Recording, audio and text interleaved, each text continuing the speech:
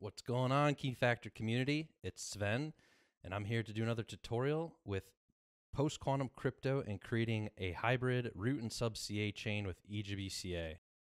In the latest version that has come out, the 8.3.2, we can now create these hybrid certificate chains and issue certs to do testing and interoperability. So let's kick this one off. This is actually a fun one. We'll start off going to the web, the admin web for EJBCA, and you can see that we're on EJBCA 8.2.0.1. Well, we can't use that to do the hybrid certs, so we need to upgrade our EJBCA. We'll go over to our terminal, SSH, to our micro K8's host. CD over, actually we'll list, let's see what we got here. We're in the home directory and see the file system we have, so we'll CD over to the K81 directory, where we've got our EJBCA overrides YAML, which we did from some previous tutorials to clean out the micro K8's cluster. But what we need to do is change the line in that to always to upgrade the container, and then we'll do a Helm upgrade, which will download the new container that we changed the policy to always. And we can see that that's pulling down now and redeploying. Then we can follow the logs here and watch. And we got the container to EJBCA. And if you want to change that back to not always pull, you can go back and edit that file as well. But now we are all set. We can go to the web UI, click refresh, and oh my goodness, we lost the wonderful menu and we're onto the not so fun menu. We'll go to crypto tokens, where we're going to start here. We're going to create a new one. We'll call this the PQC hybrid root. It's going to be soft. We won't do auto activations to root. We'll just do our test password, the foo123, foo123, click save. Then we'll name our keys here, the sign key RSA 001. We'll do RSA 496. We'll generate the key, create the default RSA 001, and generate. We'll create the test RSA key next. And this one only needs to be the 1024 since it's just the test key. Generate. And now the fun part, we'll create the dilithium 3. So call it the sign key dil 001. Go down to the bottom, grab dilithium 3. Generate new key.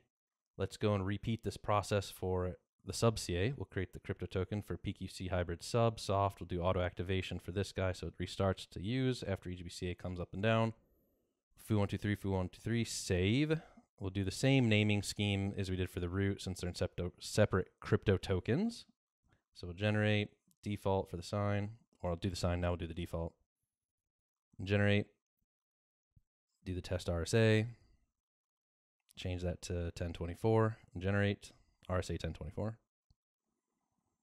And then the sign key, the dilithium 001, and we'll do the dilithium 3 as well for this. Generate. Next up was certificate profiles. So we'll go create some new certificate profiles. We'll clone the root CA, and we'll use the wonderful name of PQC root CA 15Y. We'll edit this guy, scroll down right there, and we'll make it RSA with 4096 and the SHA-512 with MGF1, and now the new checkbox for alternative signatures. We check it, select the dilithium 3, and then change our alternative signature to dilithium 3, change our validity down to 15Y.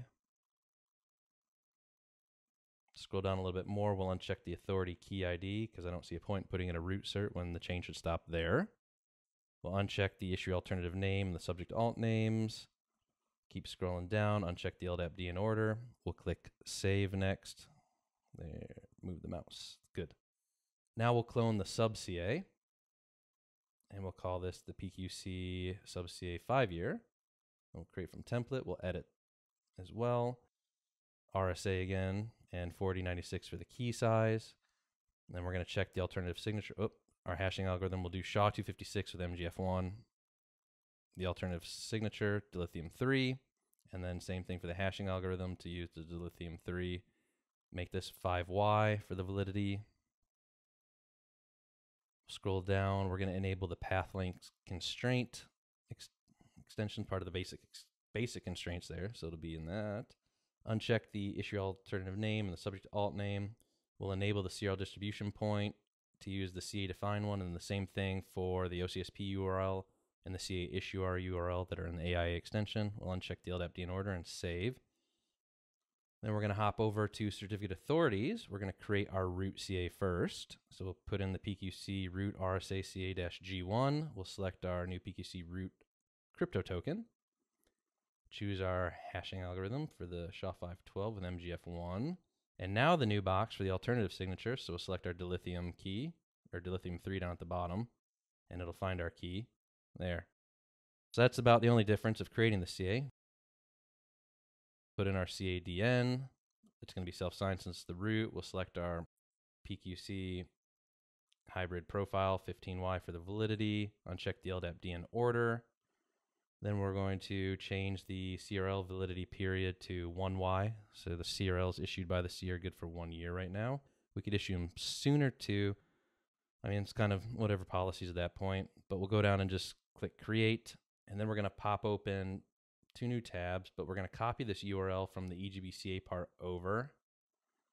There we go. Paste that in the tab. We're going to go to / public web CRLs. And this is the CRL cache where I like to tell all our customers to pull CRLs from if they're pulling from EJBCA. So we'll right click on the subject key ID hash, copy the link, go back over to the admin web, select our new hybrid root CA. We'll click edit. Scroll down to the default serial distribution point and paste that value. We'll go all the way to the left, remove the S, so we're going over HTTP for it. And then we're going to pop open another tab now to grab, oh, and quick note, if you're going to change this to be in some other EJBCA or have it where it's dynamic down the road, if you were to upgrade to enterprise and go to an external validation authority, you could put a name like CRL. Whatever your domain is. That way, once you move it from the CA, you could move this over to a VA and not have any big problems with getting revocation at that point. So just keep that in mind. But we're just going to keep it pointed to the container for now.